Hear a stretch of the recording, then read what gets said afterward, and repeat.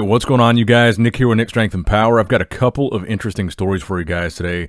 The first story that I've got for you guys today, this Boston Pro that's coming up this weekend. We've got physique updates from almost every major competitor in that show. But the competitor list has been updated to include Steve Kuclo, which essentially means that this Boston Pro has become an Arnold Classic rematch of the top 5 minus Brandon Curry. You've got basically second through fifth, well, literally second through fifth here. Bonac, who was second, Steve Kuclo, who was third, Samson Dauda, who was fourth, and Justin Rodriguez, who was fifth. So let's get into the updates because all these guys posted an update today. So the first update that we got was from William Bonac. Obviously, William Bonac wants a little bit of redemption here. This was pretty much the biggest story of the Arnold Classic weekend. And the most common thread that I saw in the comment sections was people saying that Bonac was robbed. Bonac, to me, had one of the most impressive showings at the Arnold Classic because so many people counted him out.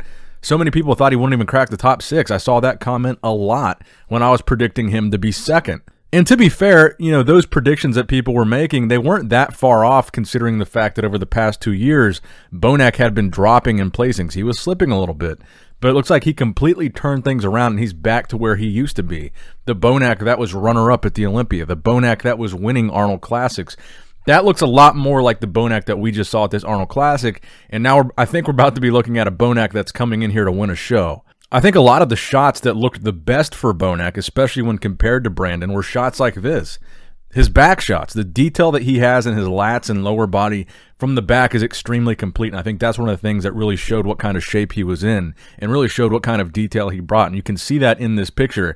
Granted, he's in the goon light in the gym, but I think a likely scenario here is we see Bonac come into this Boston Pro show and dominate. And there's a lot of prize money on the line here. It's a big purse having that truck included in the prize. And they've got Akon performing there. They've got Brandon Curry doing a guest appearance, like a photo op thing. I think they've got Cutler's going to be there. Ronnie's going to be there. They've got all these star-studded guests. It's going to be like a little miniature Arnold Classic. Now, another guy that we just got a physique update from was Steve Kuclo, who says this was taken at 3 days out from the Boston Pro. And this will be interesting because, like I said, Steve was third at the Arnold Classic, but it wasn't close between him and Bonac. I think Brandon and Bonac were in their own league in 1 and 2, and that's why they did so many call-outs and spent so much time on just comparing Brandon and Bonac because it was so clear that they were that far ahead of the pack. And actually, if you look at the scorecards, Bonac had a score of 18, and again, bodybuilding is like golf. The lower the score, the better. The lowest score wins. So Bonac's score was 18, his total score, not just prejudging or finals. This was the combination of the two. Kuclo's final score was 38. So even though he wound up in third place, there was a 20-point difference between him and Bonac. So a lot of people might be thinking, well, let's see at this Boston Pro if Kuclo can take out William Bonac and win the show, because that would be the most likely rematch because he was third and Bonac was second. But honestly, looking at those scorecards from the Arnold, I think it would be a stretch to say that Kuclo is going to beat Bonac, and he's got a lot of distance that he has to overcome between that second and third at the Arnold. 20 points is a lot. And I don't say that to say that Steve's not going to be a threat, because I think he is going to be, but I think the real rematch is going to be between Samson Dauda and Steve. So Samson was fourth. His score was 41. Steve was third. His score was 38. So they were separated by 3 points, while Steve and Bonac were separated by 20. I think everybody else is going to be battling it out for second here, and I think Steve and hopefully Samson and Justin will be in that conversation for second. Now, I don't think Samson has posted a post-Arnold Classic physique update yet, so we'll go over to Justin Rodriguez. So Justin, he was the guy at prejudging of the Arnold Classic that impressed me the most. He came out at prejudging looking like a world beater. I mean, his conditioning was insane. He did everything that he needed to do for the prejudging. And this is the most recent physique update of Justin, and I think this was taken today and posted today as well, so just a couple days out from that Boston Pro show. But look, at prejudging, Justin looked fantastic. At the night show, well, I shouldn't even say the night show. I should say the second day, because again, I want to reiterate this. I said this in previous videos. This was the first time in history that the Arnold Classic has done a 2-day show. So some of these guys that aren't used to that might have trouble peaking twice. So Justin, to me, it looked like he peaked at prejudging on Friday, but missed the mark on Saturday.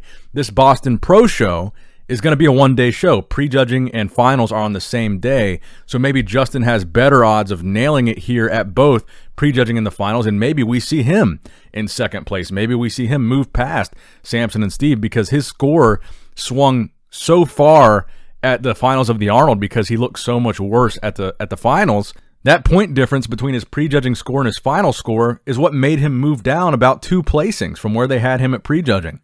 So that's kind of what I'm looking at for this Boston Pro show, is looking at the possibility of having a different outcome for Justin, because like I said, maybe with those two, the prejudging and finals being closer together, his scores will be closer. They'll both be good, and they'll both be closer to being the same, which I think would put him closer to the runner-up position, and not so much looking at a 4th or 5th place, because Justin, when he's on, he looks fantastic. I don't think anybody would argue with that. But in his update, Justin is looking pretty good. He's looking really sharp, and that's how he looked right before the Arnold. So maybe we're going to see him nail the conditioning twice back-to-back at the finals and the night show. That's what I'm hoping for Justin. I want to see him get some redemption here. But also in this lineup, looking for redemption, speaking of redemption, is Regan Grimes, who posted this front double bicep at 2 days out. He also posted a front double bicep at 2 days out from the Arnold Classic. So Regan looking for redemption here. He was one of the guys that was outside of the top 6 at the Arnold Classic, which is not a position you want to be in when there's only 9 competitors in the lineup, because being outside of the top 6 basically means you're also bottom 3. And the reason for Regan's placing at the Arnold Classic, I would say, is a combination of 2 of the things that we talked about a lot going into the show.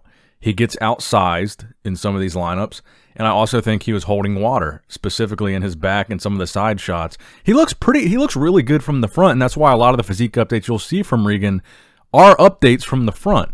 But once he turns around to the back and side, it's where you can see him holding some of that water, and then just all around in some of the poses where he gets outsized. But I'd love to see Regan get some redemption here as well. Now let's talk about a non-bodybuilding show this weekend story. Lord Jones, Bryan Jones, who competed at last year's Arnold Classic and Classic Physique. He was a top guy, first call out there. As you guys know, after that Arnold Classic, he made the announcement that he's going to be switching to men's open bodybuilding, and we've been watching his journey transitioning from Classic to open, and he posted these physique updates where he says he's weighing 244 pounds, so he's getting close to 250. I do think he's a taller guy, and I'm wondering when we are going to get to see him make his men's open bodybuilding debut, because you guys that know me, you know I love a good crossover story. Crossovers in bodybuilding are always fun. Whether it's from men's open to classic, classic to men's open, 212 to classic, 212 to open, it's always a fun little it's a fun little plot twist. It's always entertaining. And I think that Bryan Jones is going to be one of the first classic guys to come to open and do really well. I think he's kind of like a Cedric McMillan type of physique, a taller, aesthetic guy. He's got a pretty good amount of size, to be completely honest.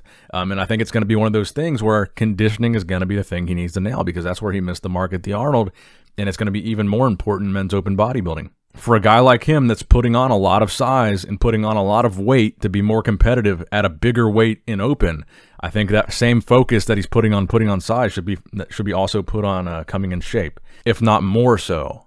Then in addition to that, all these other shows that we've got coming up, one of them in May is the Indy Pro.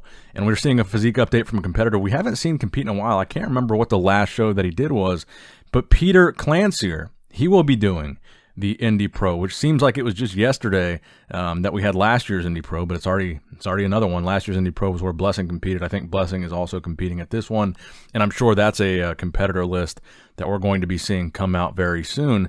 But Petar Klancir, it'll be exciting to see him in that lineup. Like I said, it's been a while. And we are only 10 weeks out from that show. Time is going by so quick, but it's exciting because we're getting back into the swing of the bodybuilding season. A lot of people are wanting to qualify early for the Olympia. A lot of people wanting to get those points. A lot of people wanting to win shows. So you're about to see a lot of shows start to pop up as we get closer from spring into summer. And it's about that time of year. Now, another update that I've got for you guys today. We talked about Lee Priest's transformation yesterday, or we talked about his physique update at least. But Lee was talking about it more on Instagram yesterday. He posted a video where he discussed it a little bit. He basically says he sent those progress pictures to Dave Palumbo, who he's working with Dave on his transformation. So I believe he said it's going to be about a 16-week transformation, starting on Monday, working with Dave, and he says he has no plans to compete right now, but then he also says we'll see what happens. We'll see how he's looking at the end of the 16 weeks. So he's not saying no, but he's not saying yes. So what I take that as is a maybe. maybe we will get to see Lee Priest compete again. Maybe. I think if Lee Priest had no intention of coming back and competing, he's the type of guy that would just say flat out, obviously, no, I'm not coming out and competing again. I think there's a chance he might if he looks good enough at the end of this transformation. So that'll be interesting to see. Always been a fan of Lee, always been a fan of his physique, and it'd be cool to see him Masters Mr. Olympia maybe. But I'm going to be mostly curious to see how he trains through the imbalance that he has, which was caused by that nerve damage, because that's going to be a big factor in competitive bodybuilding. Symmetry is heavily judged, and it's going to be something that he's going to have to overcome if he does want to come back and do a show. Regardless of how good he looks or how lean he gets, that imbalance is going to be something that would need to be fixed.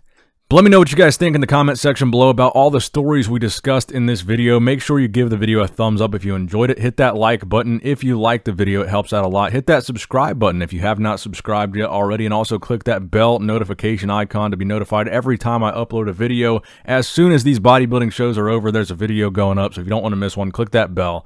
As always, I love you guys. Appreciate you guys. Nick Strength and Power, signing out.